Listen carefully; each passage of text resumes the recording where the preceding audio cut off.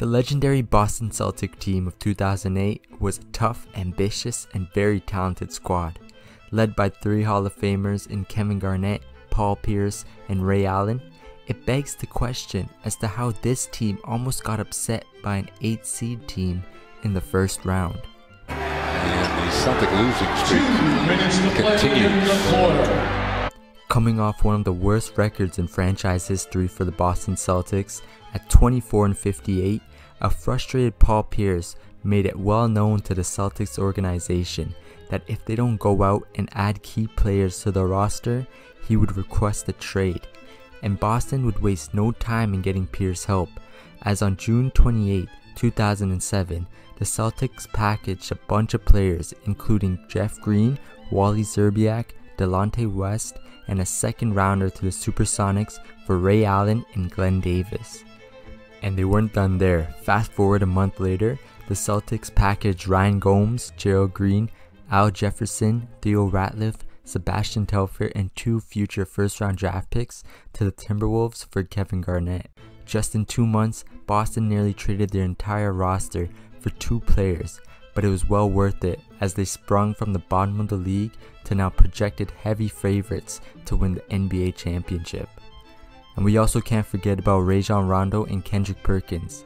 Rondo, being the defender and playmaker that he is, would eventually play into the starting lineup throughout the season, while Perkins would start at center and display his fierce defensive interior presence. The Atlanta Hawks, on the other hand, up to the 06-07 season, had not reached the playoffs in 8 years.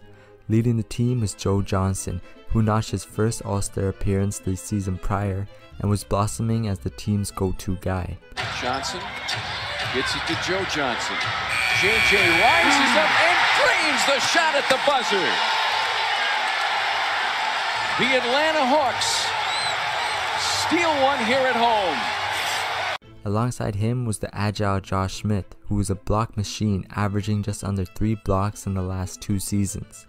At small forward was a very young and promising player out of UNC in Marvin Williams. They also positioned the newly drafted Al Horford at center, and to round it all out, they had the vet in Anthony Johnson at point guard. In regards to the off-season acquisitions, the Hawks never made any significant moves as the team was in clear rebuilding mode. Fast forward now to the halfway mark of the season. With their 3-star players making it into the All-Star game, the Celtics would still go out and add a couple veteran pieces in Sam Cassell and PJ Brown, and they would prove to be vital. On the other hand, sitting at 9th in the Eastern Conference at the time, the Hawks would go out and add Mike Bibby from the Kings to help increase their playoff chances. And they would make good on that playoff push, as the Hawks would finish 8th at 37-45, just narrowly beating the Pacers by 1 win. The Celtics would go on to finish with a league best record of 66-18 and break the record for the best single season turnaround in NBA history. With the regular season now concluded, the playoffs were now ready to begin. With some exciting matchups around the league in the first round, the Celtics and Hawks matchup wasn't exactly one to be thrilled about. In the regular season, the Celtics won all 3 matchups, and all were decided by 10 points or more. So safe to say all bets on the Celtics, right? Well, not exactly. Game 1 showcased Boston's relentless defense as they shut down the Hawks by holding them to just 38% from the floor. They also put on display their well-balanced offense, having 4 of the 5 starters score at least 15 points. With lackluster offense and subpar defense, the Hawks lost Game 1 of the series 104-81. But aside from all that, it would be Mike Bibby to headline the papers that evening as he called out the Celtics fans after Game 1. He basically called them a bunch of bandwagon fans, and he remembered how last year how they had bags over their heads. But surprisingly, Celtics fans let that slide, and some actually even agreed with him. Yeah, that never happened, cause in Game 2, the Celtics fans absolutely torched Bibby with boos from the opening introductions to every time he touched the ball. And like his teammates, he would not fare well, as for the second straight game, the Hawks would shoot 38%. Paul Pierce would leave the game with a sprained lower back after colliding with Josh Smith in the first quarter, but he would eventually return. The Hawks came out attacking from the jump, but much was the same as the Celtics won by 19 points, pushing the series to 2-0 in favor of Boston. And what seemed to be in the bag for the Celtics, this is when things get pretty interesting. But Atlanta's atmosphere was totally different from what we expected. You know, we knew they'd have a crowd, but we didn't know they was gonna have a crowd. As a fired up Atlanta crowd would help set the tone in Game 3. Up-tempo style of play, effective fast break would be some of the things the Hawks would catch the Celtics off guard with. Atlanta would tally up a whopping 28 assists, while Josh Smith dropped 27 points and Joe Johnson dropped 23. The difference maker was the third quarter, as the Hawks scored 28 compared to the Celtics 18. Other than the shot clock not working at the start of the second half, the main story would come late. With the time winding down, Al Horford would hit a clutch shot against Pierce and let him hear about it, prompting Pierce to walk over toward the Atlanta bench, jawing and flashing hand gestures before being yanked back. This led to Pierce being fined for $25,000 because the league thought it was a menacing gesture, or in other words, gang related. But Pierce stated he 100% does not promote gang violence or anything close to it, while Celtics boss Danny Ainge said the gesture represented blood, sweat, and tears. All in all, Game 3 had the Hawks winning 102-93, which stunned the basketball world. Game 4 featured more beef as a scuffle between Kevin Garnett and Zaza Pachulia took place, but no punches were thrown. Josh Smith hosted his own block party as he broke the Hawks' franchise record with 7 blocks in a game. And an offensive takeover by ISO Joe had him exploding for 35 points, including going 7 for 10 in the final quarter. What prompted the historic night for Joe Johnson was due to the fact the Celtics were trapping on the pick and roll. Johnson noticed this, then gave a suggestion to his coach Mike Woodson and asked him to space the floor and let him go to work.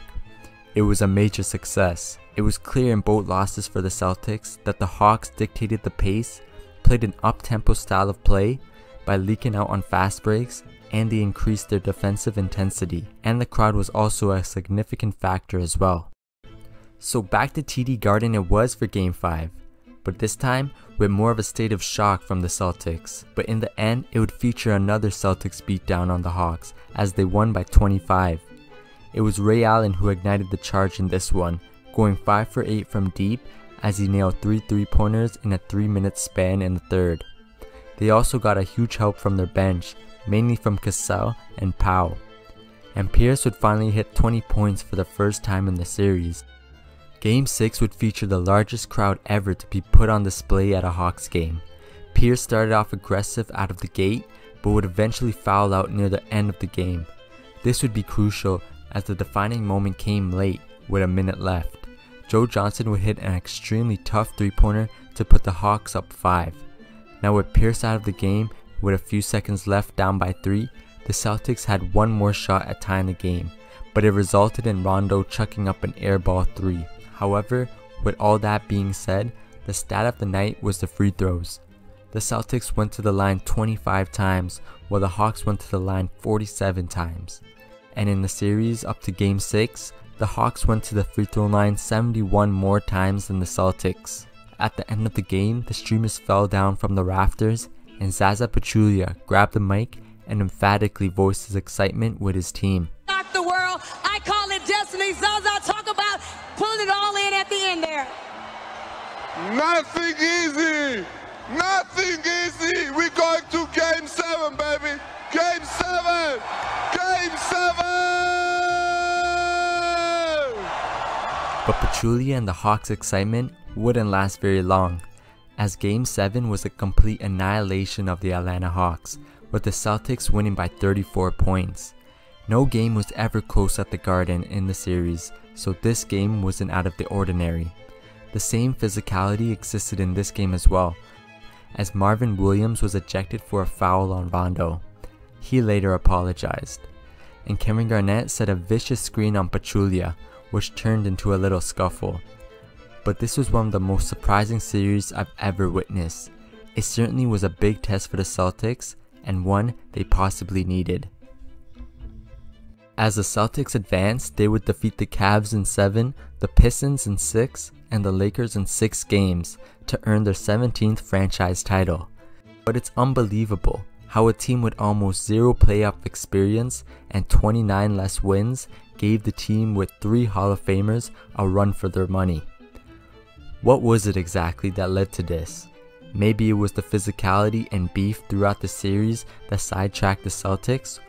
Or maybe it was the Hawks' aggressiveness, fast break play, nothing to lose mentality, an intense crowd that pushed the Celtics to play the Hawks game. I'm personally going with the latter. But something like this makes you question the team's ability. Like, is the team that wins the championship actually as great as we think they are? Or did they just run into favorable matchups? We can't really obtain an answer for that. That would require a great deal of hypothetical insight. But if there's one thing for certain, it's this: nothing is ever promised.